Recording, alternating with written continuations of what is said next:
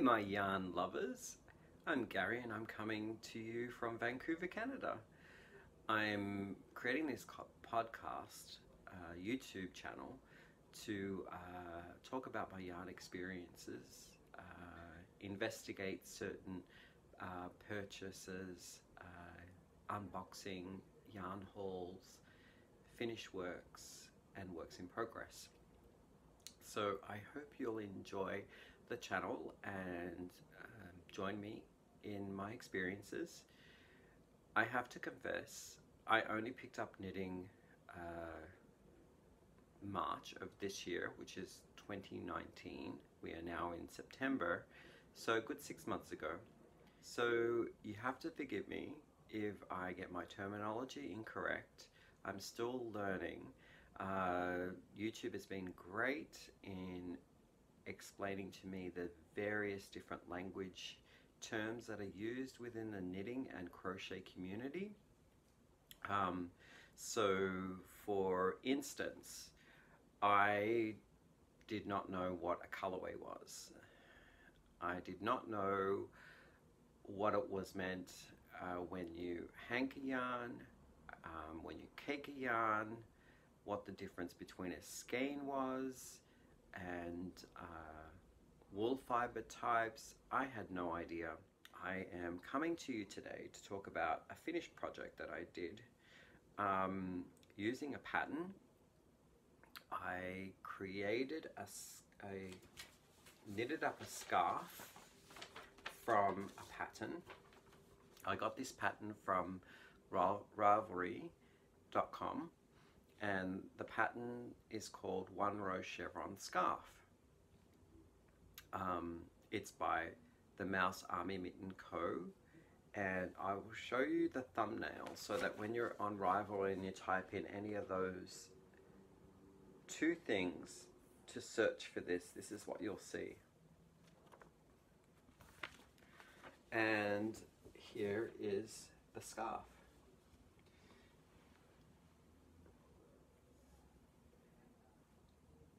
So I really like this. It is a chevron pattern, which means it has these changing directions within the pattern that make the texture very interesting, and it gives you little points within the fabric as well. Like you can do some color work, which I've done here. In the ends I've put in 4 stripes each towards the end of the scarf of this navy blue. It's 6 feet long, but you can actually knit it as long or short as you wish. It's a scarf that I'm sending to my mum for her birthday. So Mum, I hope you enjoy that. So I'll talk to you a bit about the journey of this finished item. It uses 2 different colorways, as you can see. The main color here is the purple, and then the contrasting navy blue. So I'll explain to you the exploration on getting that yarn and finding a good match for that yarn with this pattern. A few months back, maybe it was in April sometime, I did a lot of online shopping because I had nothing in my stash to utilize for any projects.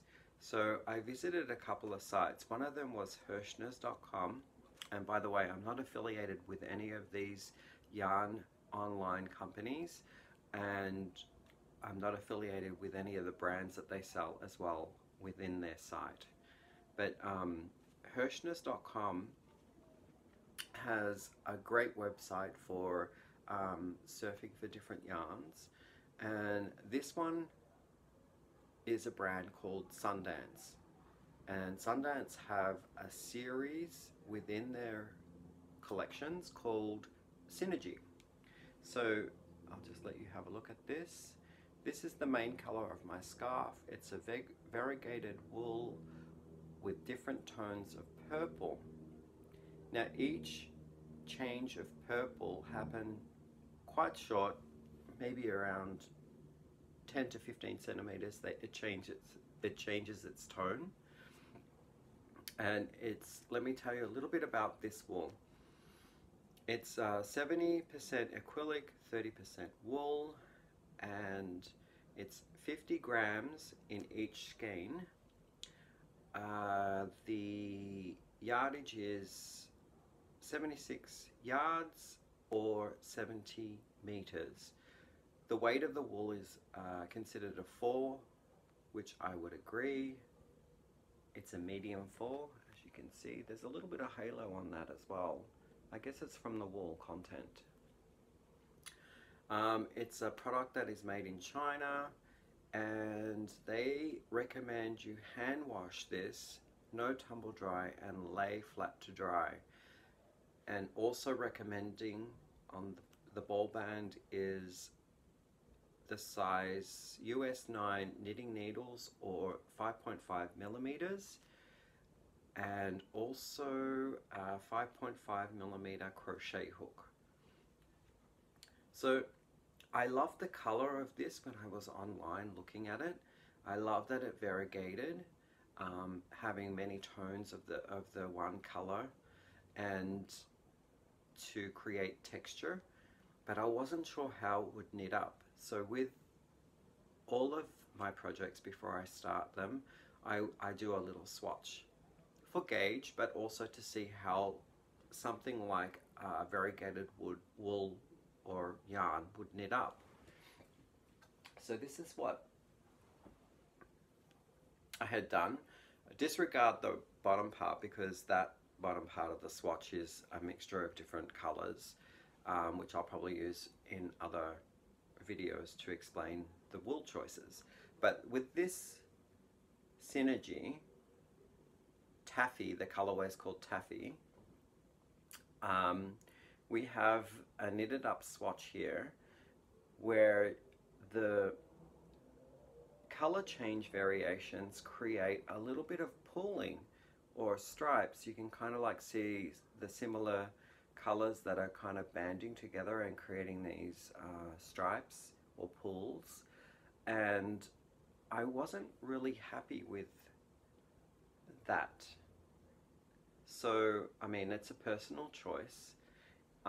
It could be great on some products or items that you would create, but for me, this scarf that I wanted to do, I didn't want to have pooling. So I did come across the pattern that I had already mentioned, the one row chevron, and what I noticed was the direction changes within a row in the pattern happened within maybe a 5 centimeter or 6 stitches. So I enjoyed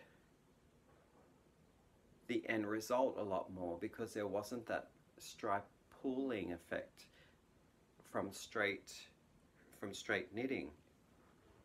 So I really felt that that was a great choice for me to go with a pattern with that variegated yarn.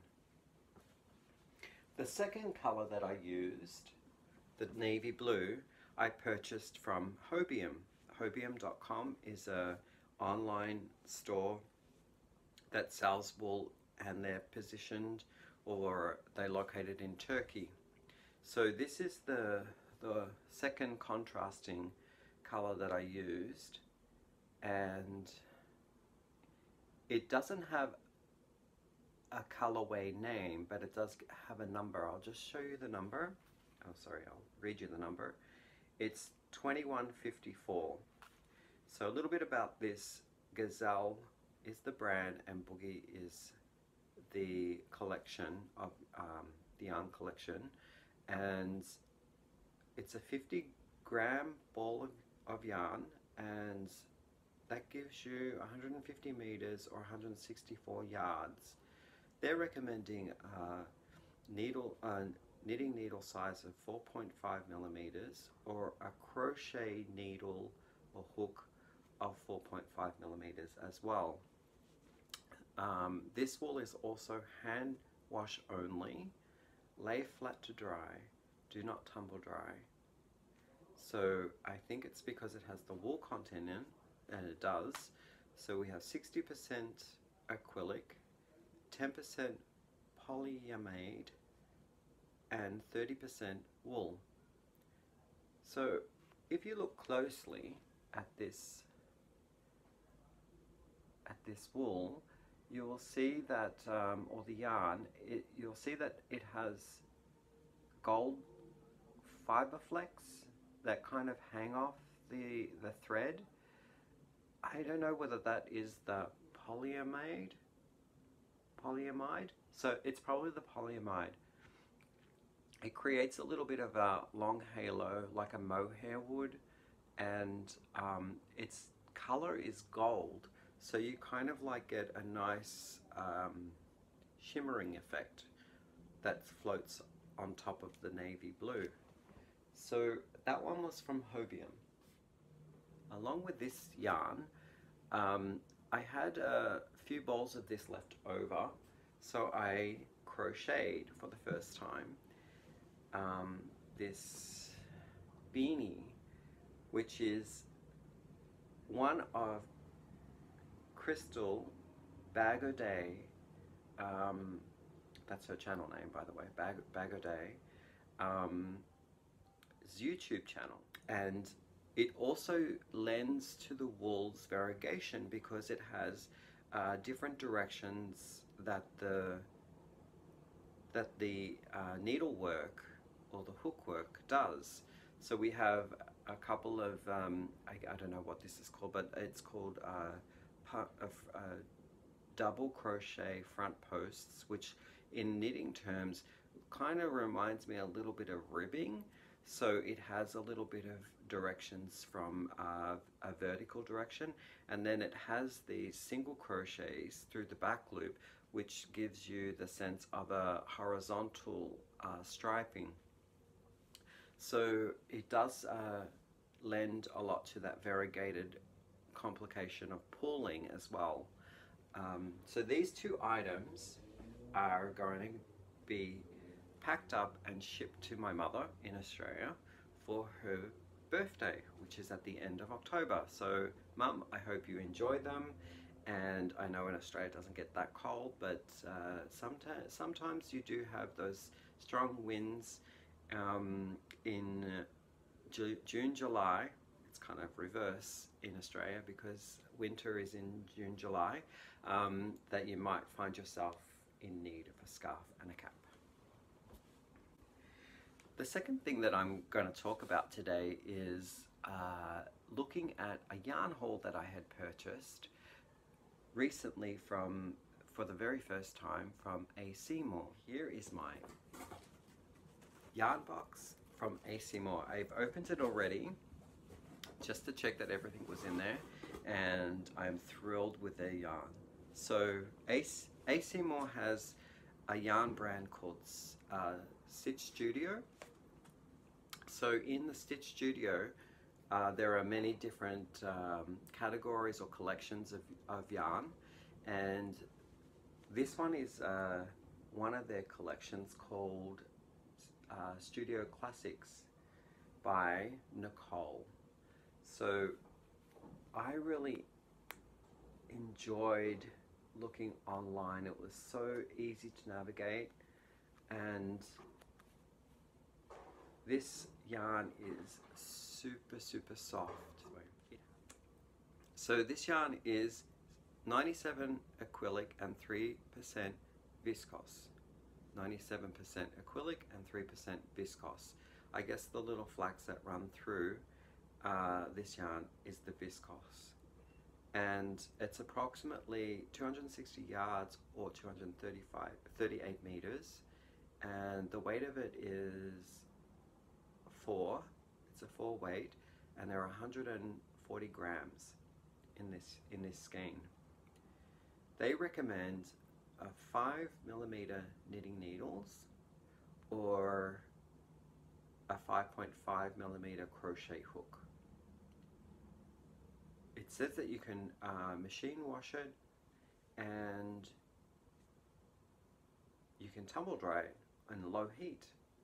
Well, that's great. And the colorway here is Cream Speckle. or cream speck, sorry.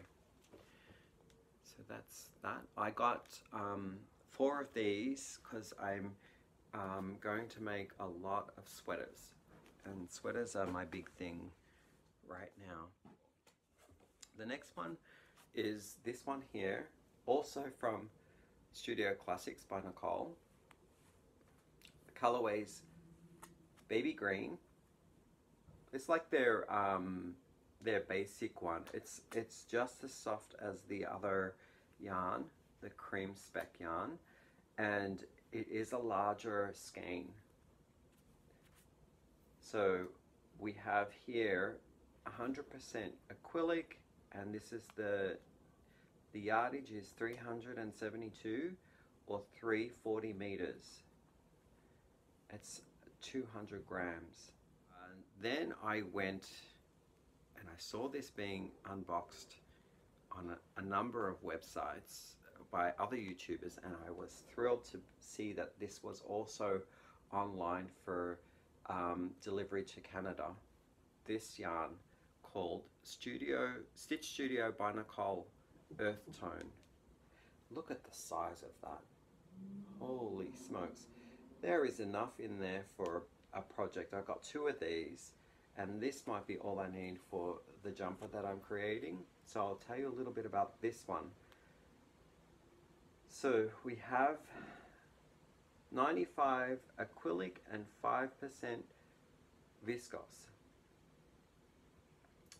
It's a 4-weight like the other 2 skeins that I showed you, the 2 varieties, and it suggests 5mm knitting needle or a 5mm crochet hook. So I got 2 of these, and I love that color. The color is auburn, and within that you get over 1,000 meters within these 2 skeins of wool. I also got the same wool, but in the colorway butternut. Hang on, let me look. Butternut. So that was my haul from A. Seymour. I am going to go back and get some more from them once my other sweaters are done, but I really like their basic color range within the Stitch Studio. I think that's about it. I'm going to finish this video because it's already at 26 minutes and upload it, but I hope you enjoy. Please subscribe if you want to see more, and hit that notification button or bell should you want to be notified of any other videos that are coming up. And I hope you're having a great day, and we'll catch you next time.